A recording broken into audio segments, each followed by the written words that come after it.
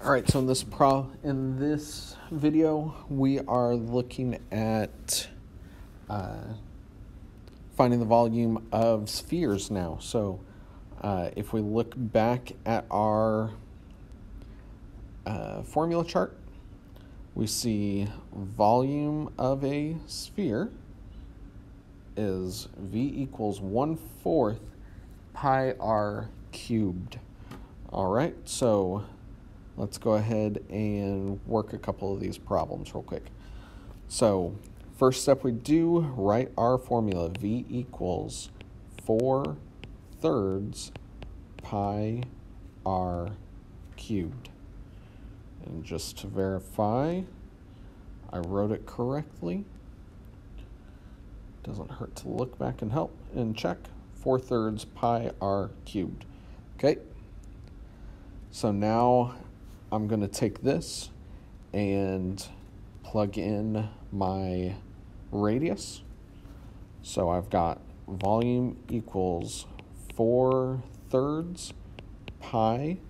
The radius here is 10, and then I do cubed. Okay, so now that I have that, I just take that and plug it straight into Desmos. So over to Desmos.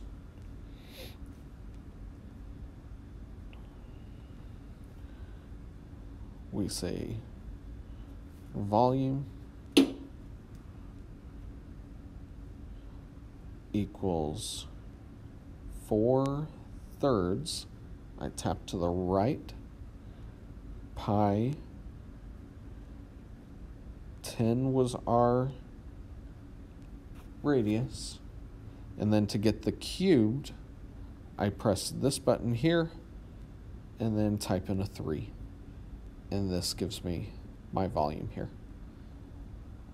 All right, so the volume equals 4,188.79.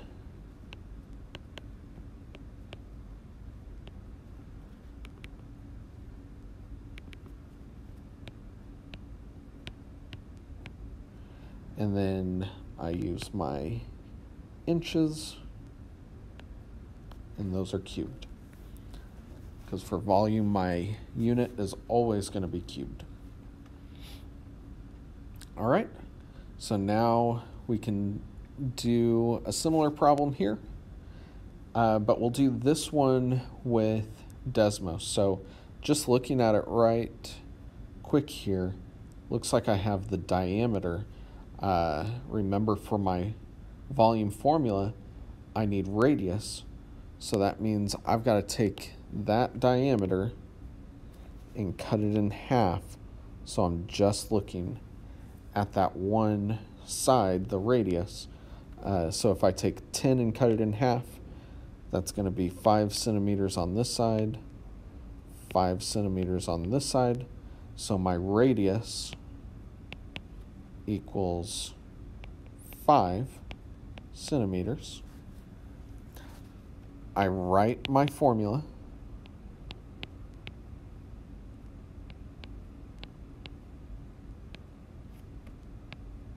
Oops. Pi r cubed. I take that,